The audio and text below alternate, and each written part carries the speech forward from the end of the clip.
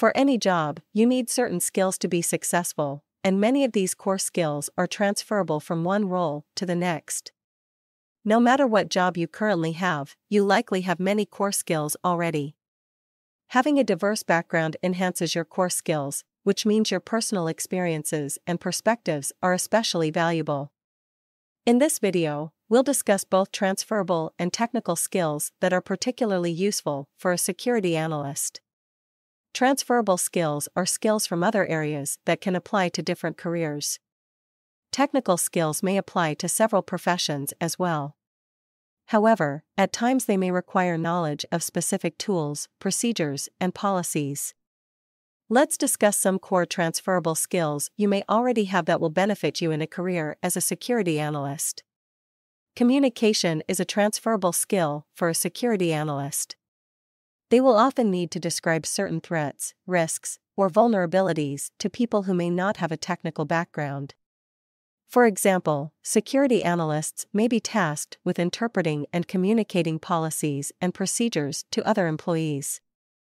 Or analysts may be asked to report findings to their supervisors, so the appropriate actions can be taken to secure the organization. Another transferable skill is collaboration. Security analysts often work in teams with engineers, digital forensic investigators, and program managers.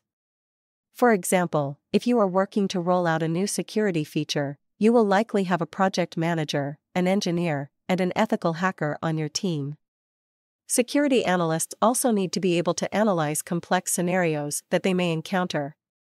For example, a security analyst may need to make recommendations about how different tools can support efficiency and safeguard an organization's internal network. The last transferable skill that we'll discuss is problem solving. Identifying a security problem and then diagnosing it and providing solutions is a necessary skill to keep business operations safe. Understanding threat actors and identifying trends can provide insight on how to handle future threats.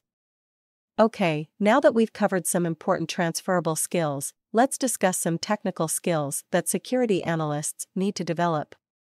A basic understanding of programming languages is an important skill to develop because security analysts can use programming to automate tasks and identify error messages. Like learning any other language, learning a programming language may seem challenging at first. However, this certificate program assumes no prior programming experience, so we'll start at the very beginning and provide several opportunities for hands-on practice with languages like Python and SQL. Another important technical skill is knowing how to use security information and event management, or SIEM, tools. Security professionals use SIEM tools to identify and analyze security threats, risks, and vulnerabilities. For example, a SIEM tool may alert you that an unknown user has accessed the system. In the event of an unknown user accessing the system, you may use computer forensics to investigate the incident. Now, let's discuss computer forensics. Similar to an investigator and a forensic scientist working in the criminal justice system, digital forensic investigators will attempt to identify, analyze, and preserve criminal evidence within networks, computers, and electronic devices. Keep in mind that you may already have some of the core skills we've discussed. And if you don't have the technical skills, that's okay. This program is designed to support you in learning those skills.